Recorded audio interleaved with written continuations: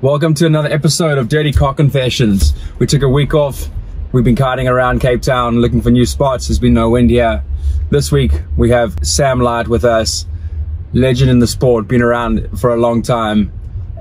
He's done the King of the Air many times. This year he is a reserve and recovering from gnarly rib injury. Let's catch up with him and see what he has to say. So you just arrived back in Cape Town? Are we recording now? This is live.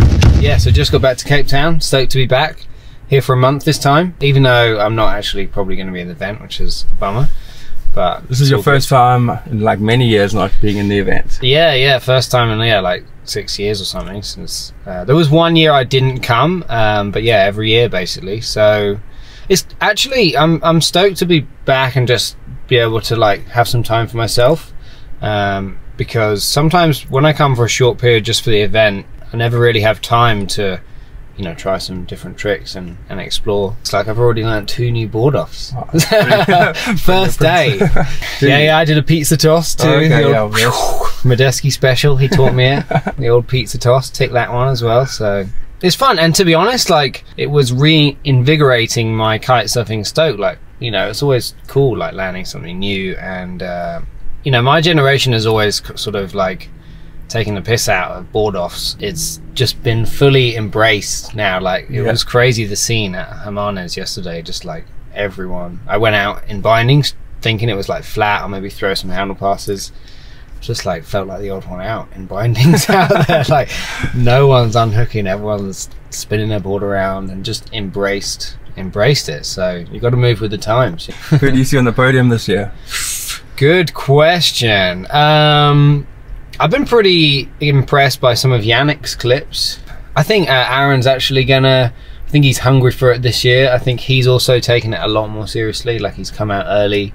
He's also got on the straps thing, learned all his old board offs again. So I think he's going to be a contender. Like when he was doing the board offs like last year and the year before, he was really just winging it, like doing stuff that he's did 10 years ago, and just like, oh yeah, I can still do that. Cool. But now he's actually practiced. I think he's going to be a contender. I think you can never obviously discount Kevin just because he goes consistently very high. No, it's going to be interesting. Sure, it's going to be interesting just like watching and being chilled about it, because last year I did my rib just before and I was, you know, just bummed the whole time, but this year it's kind of different. What's the worst injury you've had? I would say either my ankle or my rib, to be honest. The rib has been one of the most frustrating. It was the cartilage that I damaged.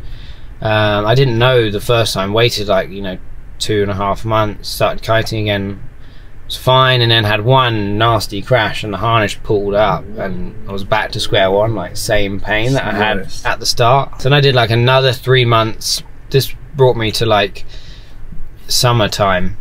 So there's been like a painful, just like, you know, ongoing all year thing, and annoyingly I wasn't able, you know, to get any more clips you know, for this year because of the rib. Like I missed a lot of opportunities. What really pisses you off? I'm not wave riders anymore. I know. I should say that.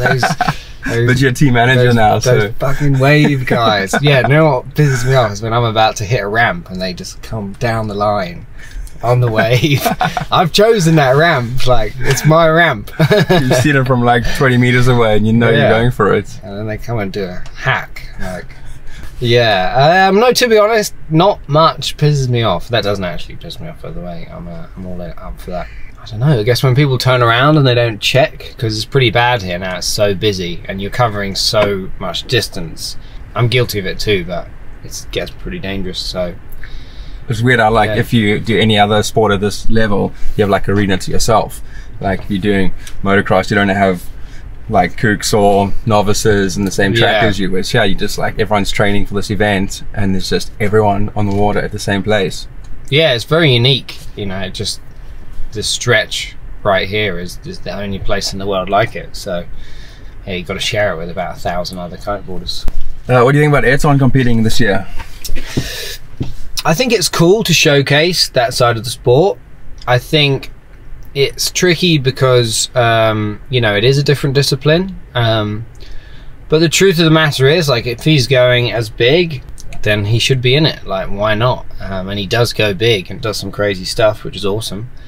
I think it's hard to compare like apples to oranges, you know, because apples have a great crunch and oranges are annoying to peel, you know. It's like I don't know. What a great analogy. If he does, like, you know, puts the board in between his legs and, you know, does loads of spins, it covers loads of distance, like how can you compare that to someone doing a board off? I don't know, but it's like, it's cool, man. Yeah, why not? I think yeah. And he got a wild card as well, so that's like a free spot. Yeah. So at the end of the day, it's all about the crowd and getting people to watch the event, and if it brings more people in and people are stoked on it, then why not, you know? Who do you think is not in the event who should be in the event? Myself, obviously. No,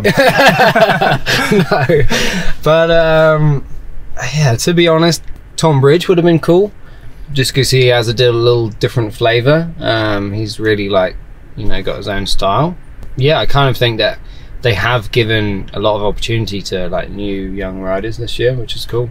So giving that stage to them, people always perform better than you'd ever see them ride. So it's going to be interesting, you know, to see if they rise up and really go for it, because there's one thing like doing it in your home conditions when it's all comfortable and nice, but then all of a sudden when you're out there and it's crazy, it does, you know, change the game a little bit. So hopefully they can rise to the occasion.